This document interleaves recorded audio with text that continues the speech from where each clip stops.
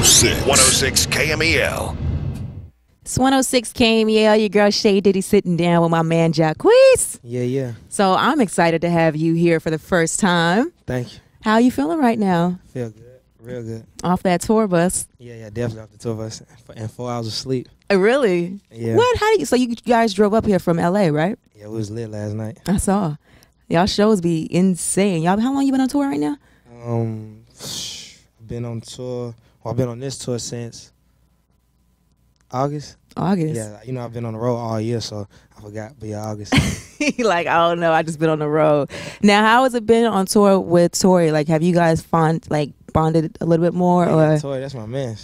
That's your man? Yeah, that's my man. Like, that's my boy. Now, I've seen him on stage wilding out, climbing the rafters. Right.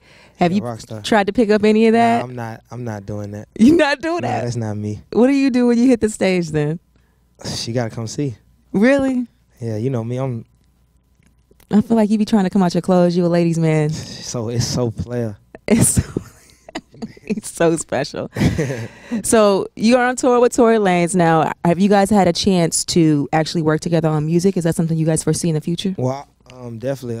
Our producers, they done started, doing a production together. So I walked on the bus the other day. His producer was on my bus, and I was like, "Oh, y'all boys working." He was on the bus with my producer. I actually tried to get on one of his records the other day. He got another tape he working on, but we didn't get to work on. I don't know. We couldn't find our engineer or whatever, but we supposed to be working today. We said once we got back up, we was gonna do it. So I think today gonna be the night that we gonna get in. Y'all actually bring y'all producers together, like on the tour with y'all? Yeah. I got mine, Nash B. Nash B is my producer. Signed to FYB. Oh wow. FYB.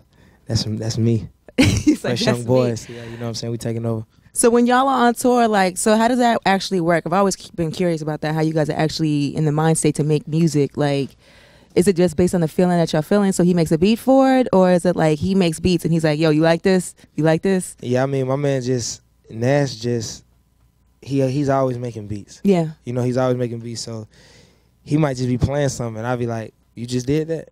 And he'd be like, yeah, and I'll be like, well, pull it up. And that's just how I go. Really? And then y'all just go in there? Yeah, we go in. Nash done produced like some of my fans' favorite records, like Bounce, yeah, BD, Come Through. He done did all the jams. He said he done did them all. Yeah, definitely. But big shout out to all the other producers I work with too. But Nash B, he got that bounce. I feel like every artist always has that one producer that they feel super comfortable with and can really just do anything with them. We taking over the game. We gonna take over the game. Me and Nash B. You know what I'm saying? He's like, that's how it is. Now let's talk about this new album.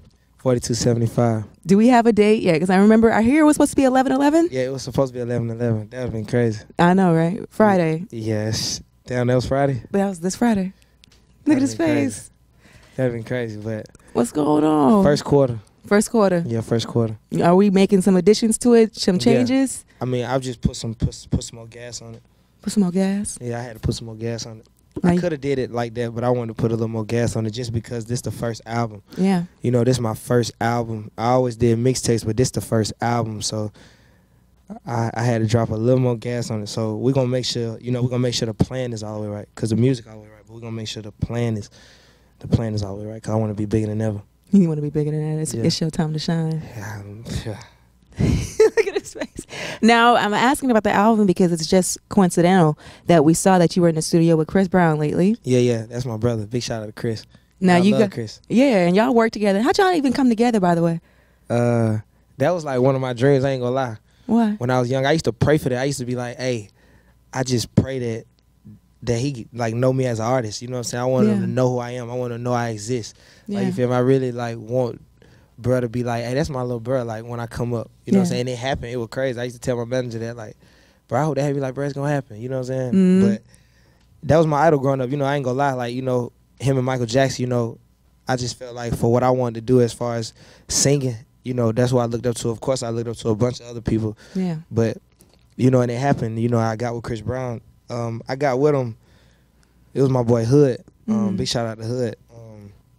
No, it actually started with Reese. Big shout out to Reese. Reese introduced me to Hood, and Hood was with Chris Brown at the time. They used to come to the A for the celebrity basketball games for Luda Day. Of course. And I remember Chris came. Chris came to one of the games, and I was finna run up on him, but then I ran up on Hood. I was like 17. He said I was finna run up on him. You can't say it like that. We said run up on him, and people be like, what? I was gonna run up on my boy. Like I was gonna run up on like Chris. You know what I'm saying? What's up? But I ran up on Hood, and he was like, I'm gonna get you with him, whatever. So I did a record called I redid a Drake record. Drake had a record called Girls Love Beyonce. Yeah. And I redid it. I called it Girls Love Rihanna. Yeah. And so Chris heard it, and he flew me out there instantly. Really? Yeah. And so I was instantly in L.A. Wow. Yeah, and I remember they picked me up from the airport. Him and his cousin G-Rob picked me up from the airport. No, it was G-Rob and Hood picked me up from the airport. Yeah. And, you know, L.A. traffic crazy. It took us a long time to get there. Then I thought they weren't going to pick me up. I sat in the airport for like 5 hours. Then they picked me up. Then we went to Chris' house, and he was out there. We started working. We started making records. Yeah. And it was really like dream come true for me. You know what I'm saying? Honestly.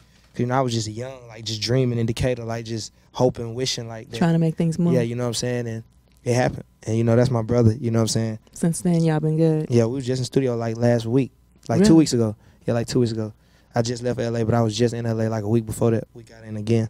Dope. So did you guys get a chance to work on records for you, or was it working on records for him? We just working on records. It might be a record for, you know, another artist. We just working on records. Yeah, just working on records. Look at him. You're not going to give up no juice.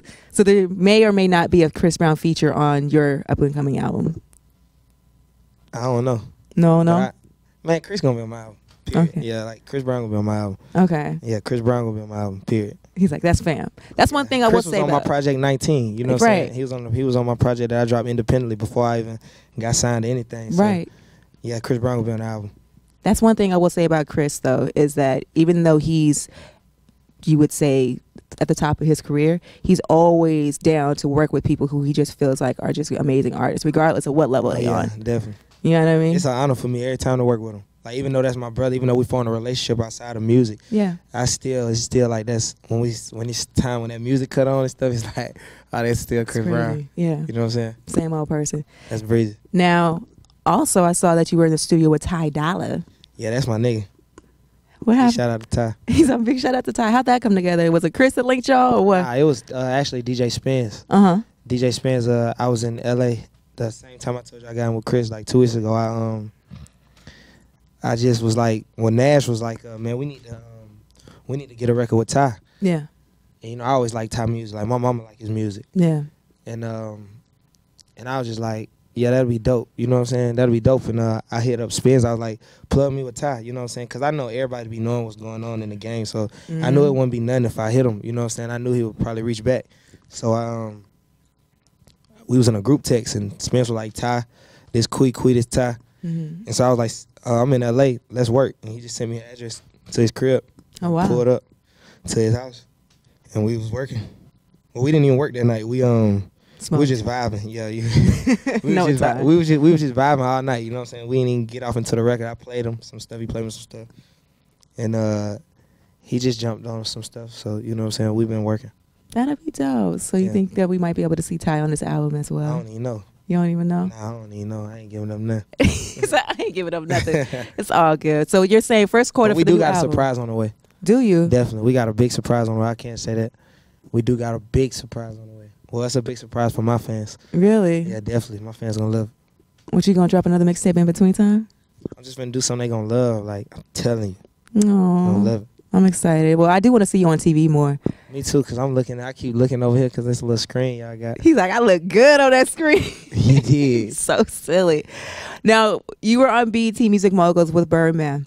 Yeah, Stunner Man. And he was showing you a lot of love. Like, how important was that for you to see someone that kind of took you under his wing? Really? It still be crazy because I ain't grew up watching, like, all the play movies. Like, you know, I was watching Baller Blocking. Yeah. You know what I'm saying? So it's like, for me to be with Stunner, you know, because I got with Stunner when I was 20. Yeah. You know what I'm saying? It was just like, it's like I'm family now. So, you know, me and Stunner, it's like, that's like my uncle for real. Yeah. You know what I'm saying? So it's all love. But, I mean, just to be with Stunner, it's like Stunner a real legend, like a living legend. And he really got the game, you know, and he know what's happening. Yeah. And he teach me a lot of stuff about the game. You know, he always tell me what to do and what not to do, and what I got to do and what I shouldn't do. You know what I'm saying? He always give me advice, but he always tell me, you know, do what you want to do. You a grown man. Period. So that's Stunner Man. He's like, that's Stunner Man. Well, I will say that he definitely seems very genuine when he talks about you. Oh, yeah, that's my uncle. Like, that's how I look at him. Yeah. Like I respect them like that. You know what I'm saying? Well, Respect me like nephew. well, Like outside the artist. You know what I outside mean? the artist. Yeah, it don't even be feeling like that. You know what I'm saying? Like, cause then it'd be crazy cause I don't perform with them before. Right. Then I'd be like, that is Bird man. You feel me? Yeah. It'd be crazy. Well, that's dope. Now, That's my nigga though. You feel me? so Rich Homie Quan's people, or his father, was actually one who connected you with Birdman, Yeah, right? yeah, Corey. That's my man. Now, have you gotten a chance to work with Rich Homie since then, or Yeah, Quan, my brother for life. you got a lot of brothers in this game? I got a lot of niggas that was with me in the beginning Yeah. that I got a lot of love for. Yeah. Yeah, that's what it is. Well, that's Cause everybody ain't my brother, but the niggas that I'm saying my brother's really my brothers though.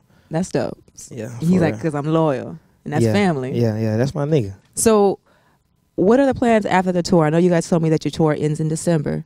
Yeah, December 17th, the tour is over. After the tour, you know, I'm just gonna be working creatively. Creatively. Yeah. Mm. I've been auditioning for movies and stuff too. Really? Yeah. What kind of movies? Some hard ones. Some hard ones, like Yeah. on some like HBO, The Wire type stuff, They or fly though. You know they what I'm fly? saying? Yeah. You're not They gonna fly. tell us? Did you get any parts? I don't know yet, but I had a meeting the other day and it was like, was really impressed.